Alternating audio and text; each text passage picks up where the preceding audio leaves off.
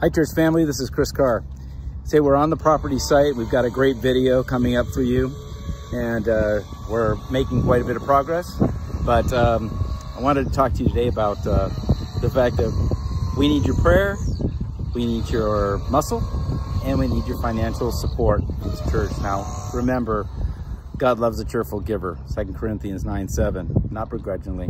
But in this day and age, and the time frames that we're in, as far as returning to school, that might not be a possibility. So we wanted to lift this up before you and listen to this video, because something very special about this video and the message that's coming from Bob for those who get involved. Thanks so much. Welcome everybody to Acton Faith Bible Church. This is our new church. This is the property we're building the new church on.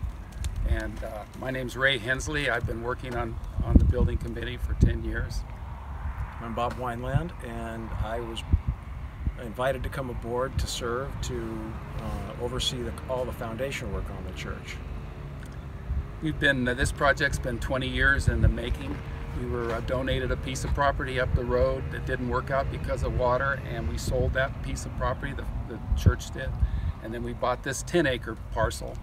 And we have 4 phases. This is the first phase of putting in this small sanctuary. There's 3 other phases. Large sanctuary, past parishioner, and a school. To date, we've done a lot of work. It's all underground. The grading alone was this 5 acres was graded and certified, and we have put in all the utilities to date. We have brought in a 10-inch, 12-inch to 10-inch water main.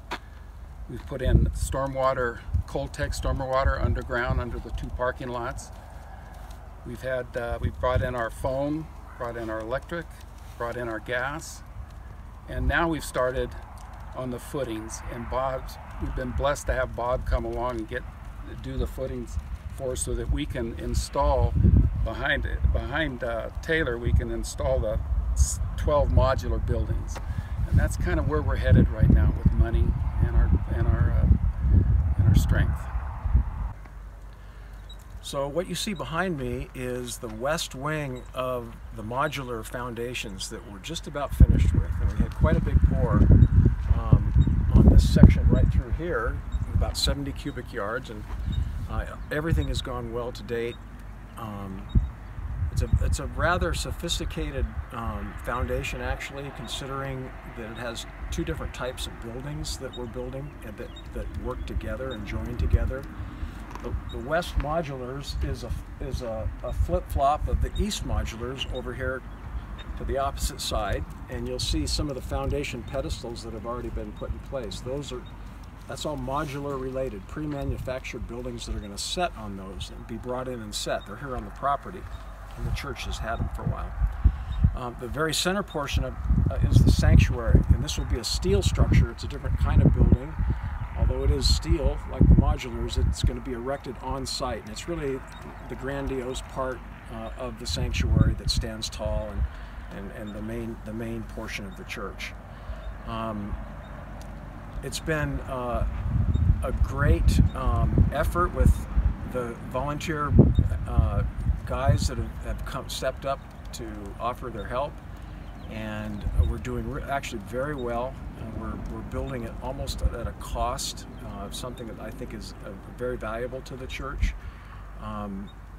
My experience is a licensed general contractor, but I've done 40 years in structural concrete. So this kind of work is right up my alley, and having really a lot of fun. So schedule is an issue that we're looking at carefully, considering the funds that are available. And the building committee's asked me to move forward in full force to try to finish everything that we can in terms of the west modulars, the east modulars, and also the connecting footings that are involved in the sanctuary.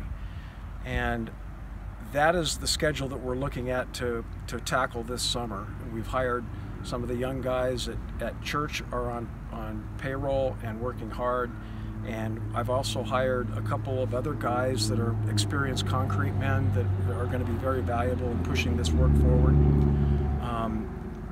The plan is to complete over this summer the east modulars and the connecting sanctuary footings, and which would essentially leave the sanctuary building in the center yet to be done. So on a personal note, about 8 months ago I met with Pastor Wayne for breakfast just for fun, and he encouraged me to get involved in the construction project because they had a pretty sizable donation. And I was reluctant for many reasons, but primarily because construction is my trade and I didn't want to serve in that way.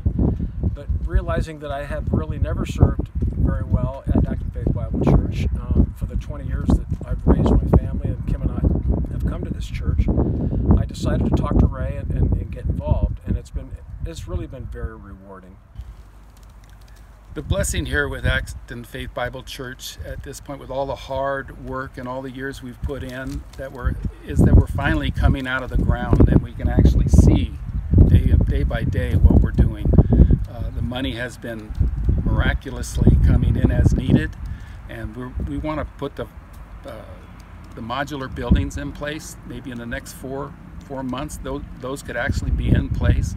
We could be working on those, winterizing them. And the steel structure, we're talking to the construction steel structure guy now for bids. So it's really great that we're coming up out of the ground and we're so close. It won't be too much time. We'll have this place built and we'll be moving in and having our first worship.